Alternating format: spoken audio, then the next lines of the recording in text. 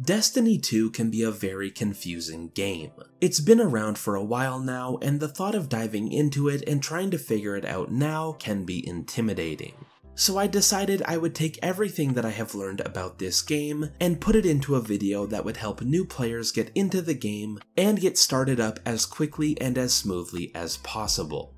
But before we can dive into it, I feel like I need to warn you that this game changes very often. So depending on when you watch this video, some things could have changed. And also, if you're a new player and you have questions, please feel free to ask them in the comments below, or you can join the Discord in the pinned comment and ask your questions there. You can also find people who are willing to teach you endgame activities in my Discord. So now that that's out of the way, let's just get right into it.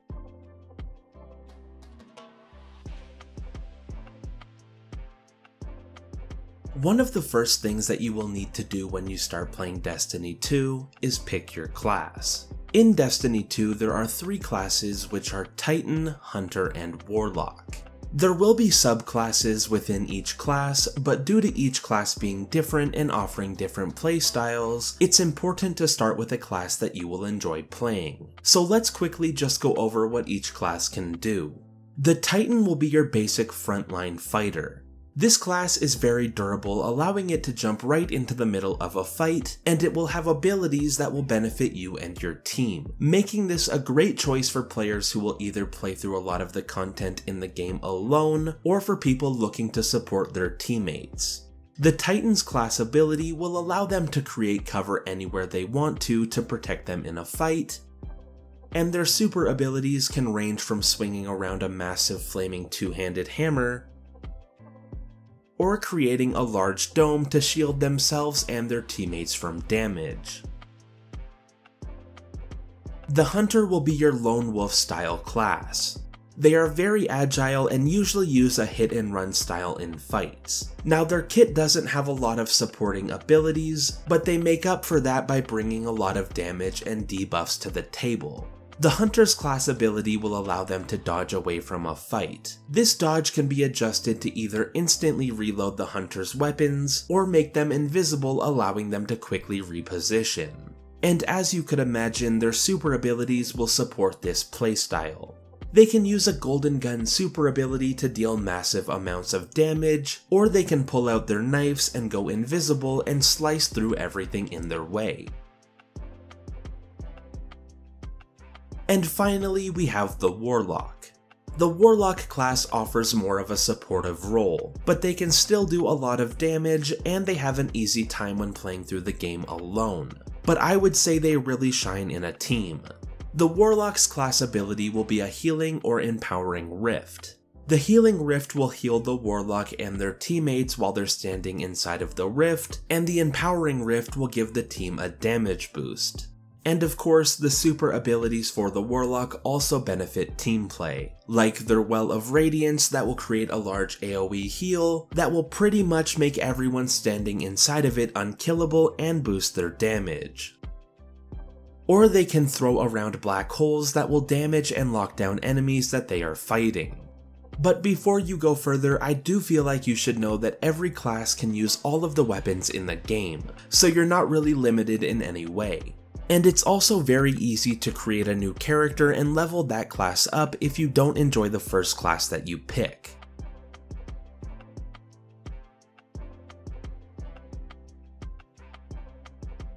Once you have picked your class and created your character, you will be thrown into the game. So let's just go over what will happen within your first few hours of gameplay, and I'll toss in some tips along the way. Now your main goal during this tutorial is to complete the A Guardian Rises quest. You can track the progression of this quest in your quest log. To find this, just open up your map and go to the quest section. Over the course of this quest, you will learn all of the basics like combat, abilities, mounts, and gear. So now just focus on completing this quest. At the end of the quest line, you will enter your very first strike. We will talk a lot more about strikes and endgame activities later in this video, but the strike that you will do will be a lower level 3-man activity similar to a dungeon from World of Warcraft. Now for some tips that you can use during this quest line. Number 1, if you get lost and don't know where to go, all you will need to do is pull out your ghost by pressing tab on PC, or I think pause on console. Then you can just look around for a white diamond. This will be where you will need to go for your current objective. Tip number 2 is closer to the beginning of this quest, you will meet Shah Han. If you talk to him, you will be able to get a yellow item from him called Maeve's Key. Grab this and use it on the chest in the room beside him to get your very first exotic weapon. Tip number 3 is during this tutorial you will find some gear. It might not be the best gear in the game, but it will be better than what you currently have, so make sure you're always putting on the new gear that you find as you go. After you complete the Guardian Rises questline, you will be sent to the tower. This will be the main social hub for Destiny 2, where players can get new weapons and armor and more missions.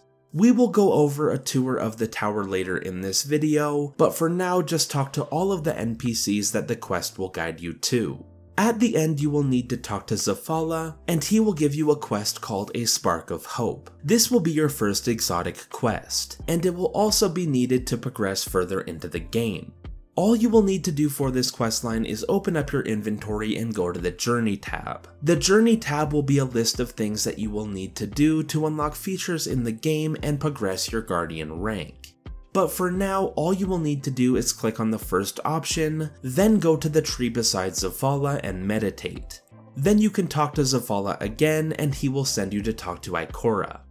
Ikora will be the person that you talk to unlock new subclasses and upgrade the subclasses that you already have unlocked. After talking to her, you will need to open up your quest log and complete the Learning Light quest back on the Cosmodrome. Once this quest is done, you can return to Ikora and she will give you 2 new quests to unlock your missing subclasses. And this is where the game will start to open up.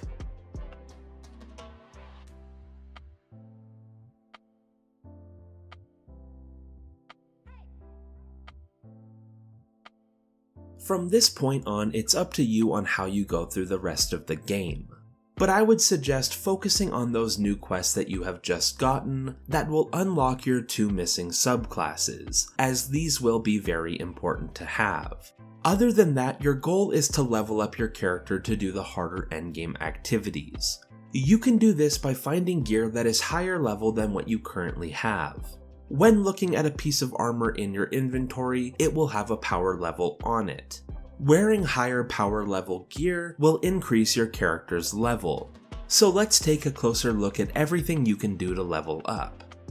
First up we have core activities, which will be Vanguard Strikes, Crucible, and Gambit. Vanguard Strikes will be 3-man dungeons that you can queue up for, and in these dungeons you will just need to run through the dungeon and kill the boss at the end for gear. Gambit will be a PvPvE mode where you will need to kill your boss before the other team kills theirs. And Crucible will be a PvP mode similar to Call of Duty where you will just fight other players in different game modes. In Gambit and Crucible, you will still get gear even if your team doesn't win.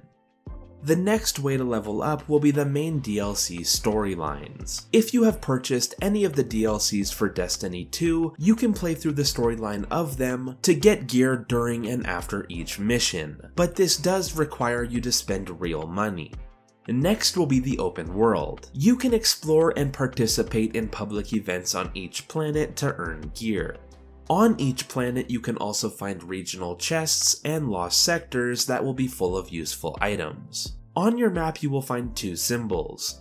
The rainbow looking symbol will be a lost sector, which are just small dungeons with a boss and a chest at the end, and the star symbol will be a golden regional chest that will have gear and resources inside of it. So it's not a horrible idea to go to each planet and just clear up the map.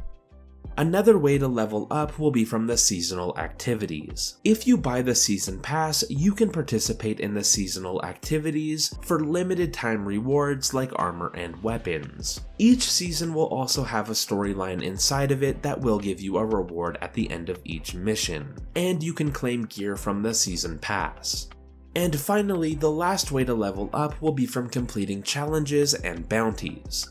At the tower, the main NPCs will have a symbol over them on the map, and if you hover over it, it will tell you what you need to do to complete the challenge for their reward. Most of them will require bounties. To get bounties, just talk to the vendor and click on the bounties that they have for sale, and these will just be small, very easy side missions that shouldn't take too long to complete. Core activities will also have challenges to complete for rewards, and they are pretty simple to complete. For example, completing 3 Crucible matches will give you a reward even if you lose all 3 matches.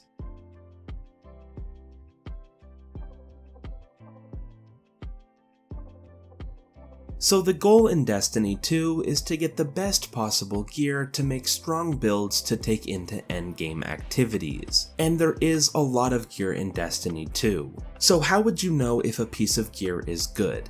And that's actually pretty simple. It all just depends on what you're looking for. When it comes to armor, you will want to hover over a piece of armor and look at the stats.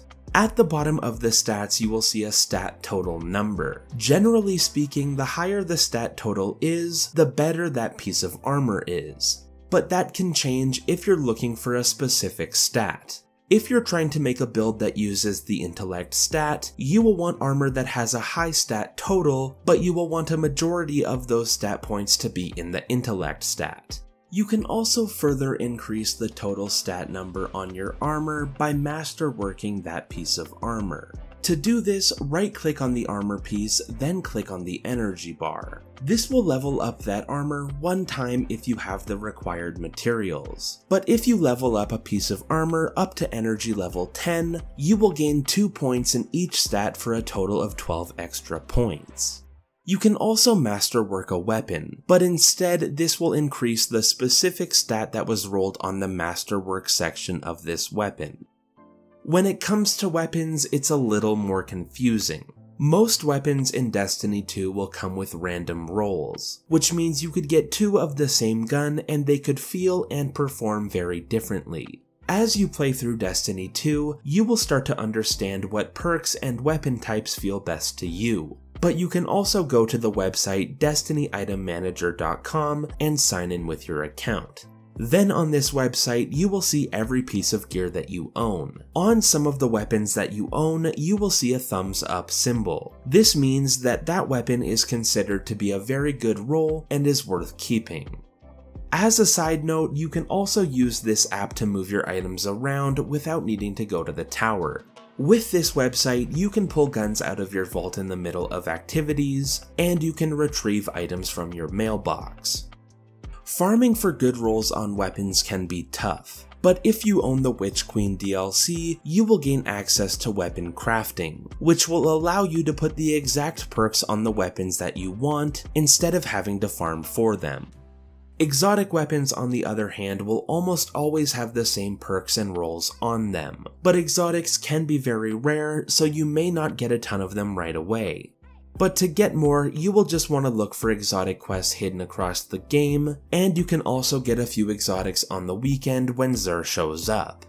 Xur will be a vendor that will only appear in the game on the weekend, and when he's in the game, he will be selling a few exotic armor pieces and some exotic weapons, so it is worth it to keep an eye out for him. Another tip for you is that every piece of gear that you find in Destiny 2 will be added to your collection book. But exotic weapons and armor can be pulled out of that collection book if you ever lose them and need them again. Also, if you find a piece of gear that you really like, but it's a low level, you can infuse that piece of gear with the level from another item that you own. This will destroy the second item, but you will keep the item that you like, and it will level that item up to the level of the item that was destroyed.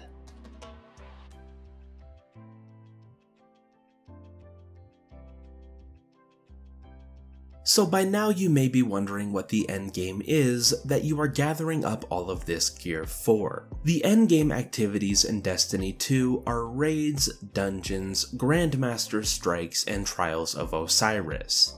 Now let's quickly go over each of those forms of endgame. First up will be raids. These will be challenging 6-player activities that require a lot of teamwork and communication to solve puzzles and beat difficult bosses. but due to the difficulty and the requirement of needing 5 other people, most players don't do raids. But you can find some of the best weapons and armor in the game in these raids.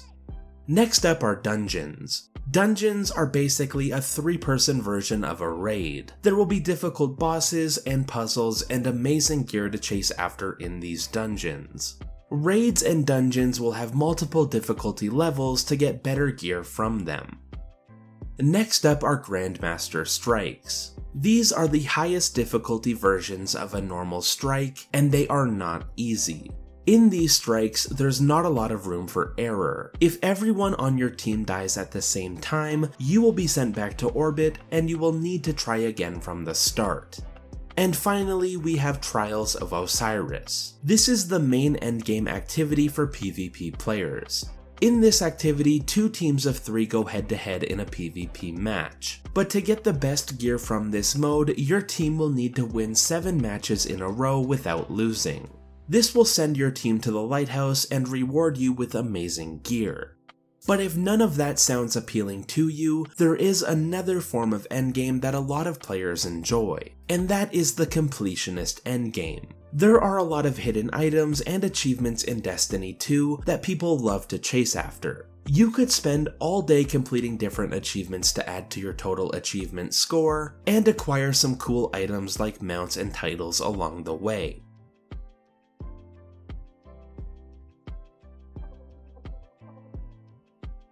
Now for the last section in this video, I wanted to go over every important point of interest that I feel you should know about. So let's start off in the tower. First up we have Saint 14. This will be the vendor for the Trials of Osiris activity. Here you can get Trials weapons and bounties. Next we have the Postmaster. This will be the mailbox. If you miss anything on the ground, it will be sent to the Postmaster as soon as you return to orbit. Next up is Zavala. This will be your vendor for the Vanguard Strikes activity. Here you can get weapons and bounties for strikes. Next up is Shax.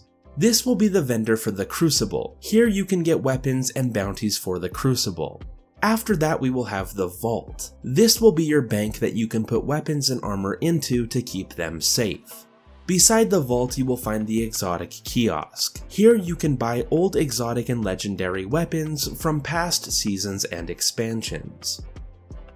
Next up will be Banshee. This will be your weaponsmith. This vendor will sell materials, bounties, and weapons.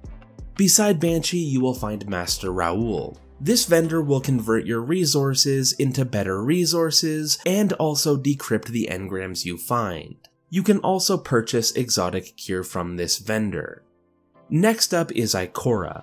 Ikora will sell you upgrades for your subclasses to help you create your builds. Beside Ikora you will find Hawthorne. Hawthorne will sell raid banners and clan bounties.